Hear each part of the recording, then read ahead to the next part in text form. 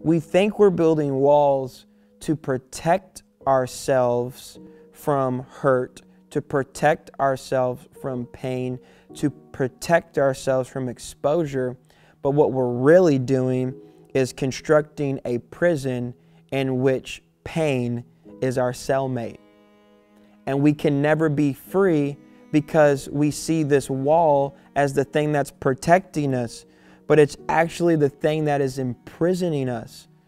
And so God started dealing with my heart about the prison of image that I was living in.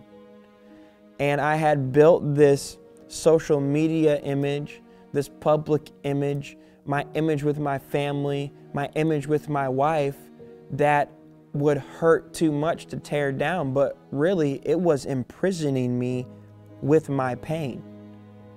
And I felt like I couldn't talk about it, and I couldn't share with anyone about it, and no one would understand. And it's just me that's struggling. It's just me that's dealing with these issues.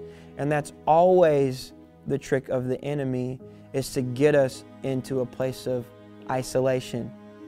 It's always the move. And we got to be aware of that. Where was Noah when he got off the ark and got drunk? Alone. Where was Eve when she heard from the serpent? Alone. Where was Moses when he killed the Egyptian? Alone. It's all of these spaces where we find people of great faith in a place of isolation where their identity was forgotten and their principles were compromised. It's always the place that the enemy wants to get us. And then if he can silence our voice in that space, we'll die with an issue. And I just decided one day, I'm not living like this anymore. I'm going to go to my wife. That's the point of the body of Christ, to build each other up and to help each other and to not judge each other.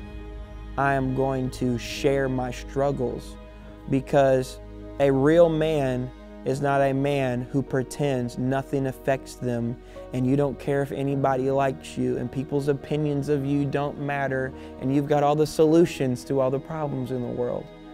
Real man knows how to find his place on his knees in confession and in repentance, and invites the presence of God to empower him in places where he is weak.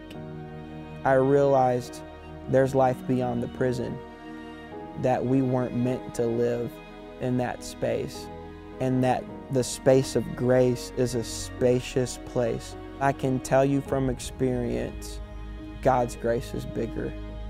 That where sin abound, grace does much more abound.